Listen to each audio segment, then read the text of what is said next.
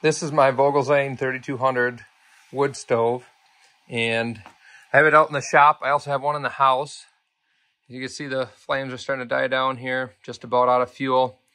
One thing about this wood stove that I don't like is that I have to manually turn the fan on and off. And when it starts dying down like this, I want it to shut off, so it kind of helps retain more of the heat, and the embers hopefully stay lit a little longer. And then also when I fire it up, I don't want to have to come down here and turn it back on, or, I just want to be more energy efficient, have it only turn on when I need it. So I decided to get a thermostat.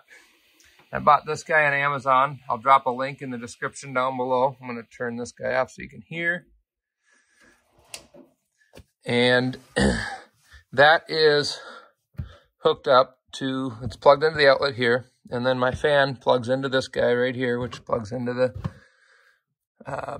thermostat. And then I got the thermostat wire runs around, and I picked a spot on the outside shroud of my fireplace. Now this is rated for, I believe, 250 degrees. So you don't want to go sticking this right against the metal here, because the outer jacket of the fireplace can exceed 500, 600 degrees, which is way more than what this is rated for. So I mounted this on the outside of the shroud. I didn't mount it in here because the fan is in there moving air and it cools it down too quickly. So I put it here. So this is the device that I use to control my fan. Comes in a nice box. Here are the instructions. There's not much to it. Pretty easy to operate. So before you plug it in, you're going to plug before you plug it into the wall, you're going to want to plug in the thermostat. Otherwise, it will just sit and beep at you obnoxiously until you do. Get this guy plugged in. It's got a nice LED display. So the first thing I did is push down these two buttons here and switch it to Fahrenheit. Then when you want to go and set your settings, RV is going to be when it kicks on, and SV is going to be when it shuts off. So you press and hold the set button until it starts blinking, then you'll set your temp. I found for me, where I have mine located, my sensor located, it works best to have it set at about 105 to turn on. And then I actually have the SV set at 104, so it shuts off 1 degree cooler. And then this is just a low temperature alarm, so if it gets to negative 40 degrees, it's going to start beeping, which you're not going to need. And then this is the high temp alarm. Max is 248, so I leave that at the max. And the DP, I don't remember what that was, but I don't remember that either. But the only thing you need to worry about is the RV and the SV. Those are the only two you're going to set. I'm just going to press and hold that, and it will go to normal mode. Now, this thing's ready to get installed.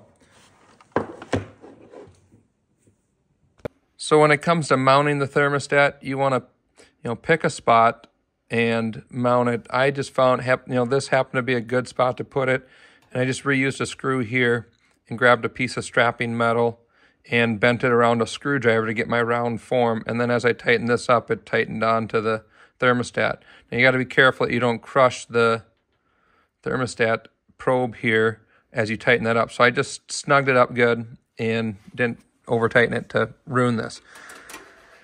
The easiest way to figure out where to put the thermostat would be if you have a heat gun that you can shine the little red dot and it'll tell you how hot it is.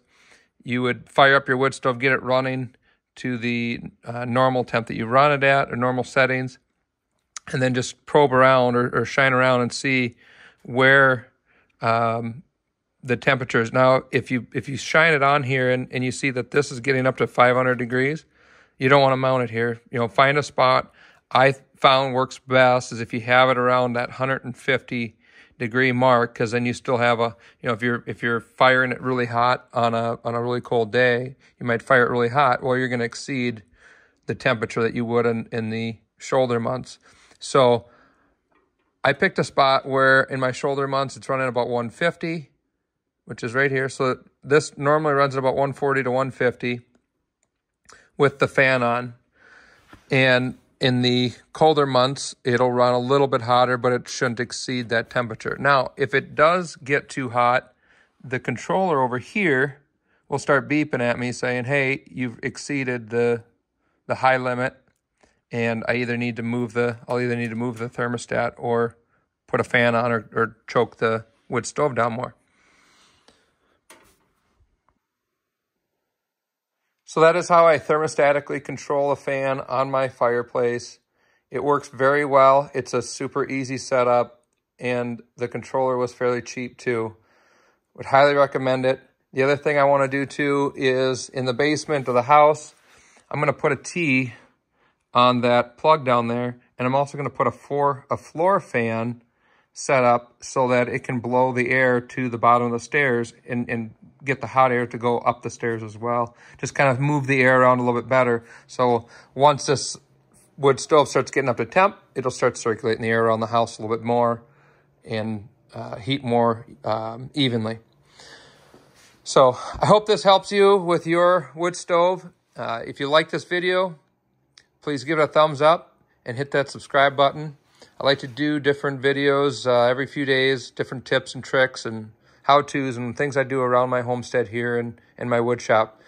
Thanks for watching, guys, and hope to see you next time.